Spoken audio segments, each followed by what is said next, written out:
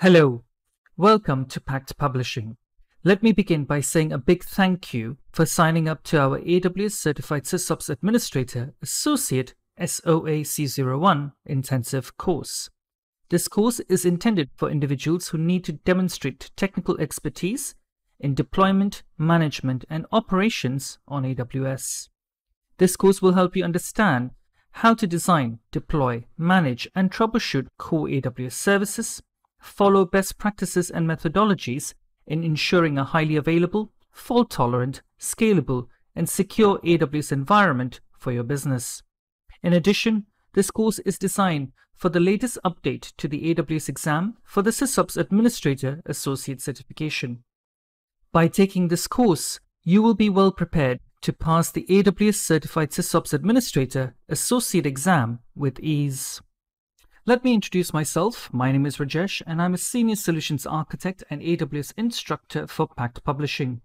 I've worked in the IT industry for the last 20 years and have extensive hands-on experience with AWS, which involve designing and delivering end-to-end enterprise solutions for clients across the globe.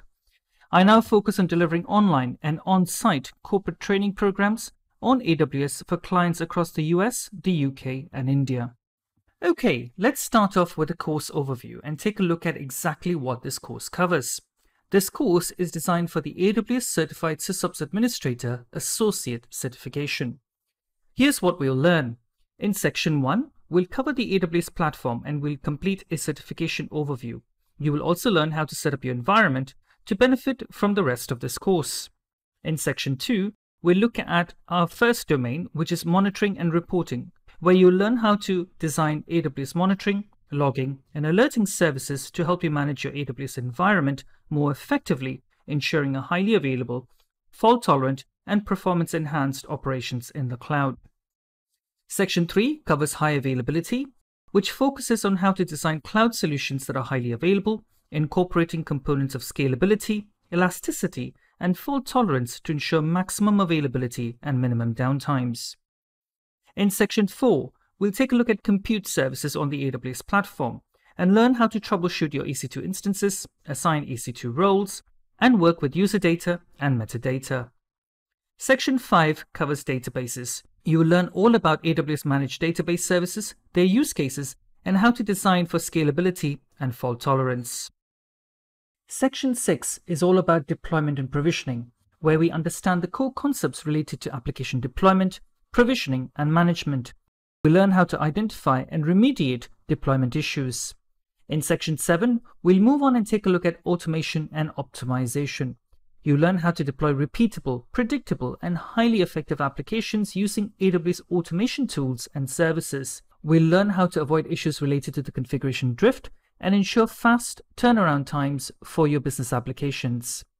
In Section 8, we'll look at storage and data management. We'll learn how to design backup and disaster recovery solutions for various AWS services. We'll also learn how to incorporate storage and migration solutions to manage your data effectively in the cloud. In Section 9, we'll move on to security and compliance, where you will learn how to design AWS solutions with security in mind, which is crucial to any successful deployment. You'll learn about the AWS Compliance Program and the Shared Security Model, the AWS Identity and Access Management Services, as well as services like CloudTrail, WAF, Shield, Inspector, and the fundamentals of EC2 infrastructure security. Finally, in Section 10, we'll learn how to design, build, and maintain networking and connectivity features on AWS, and we look at best practices to ensure high levels of security, reliability, and fault tolerance. So what are the prerequisites you actually need to pass this exam? Well, there are actually no formal prerequisites as per the exam blueprint. However, there are some recommendations that we definitely do make. These include the following. Ideally, you would have a minimum of 1 year's hands-on experience with AWS. Rest assured that the labs that we cover in this course will give you a lot of hands-on exposure. You would have also had experience of managing and operating systems on AWS. You have an understanding of AWS tenants and concepts related to architecting for the cloud. You have hands-on experience with using the AWS CLI, SDKs, and API tools. We do cover an introduction to the CLI service in this course. You have an understanding of networking technologies as they relate to AWS. You should have an understanding of security concepts with hands-on experience in implementing security controls and compliance requirements. And here again, we provide a lot of in-depth concepts that you can study in order to prepare for the exam.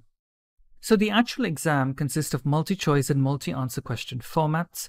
The multi-choice generally come with 4 answer options where you need to select one correct answer.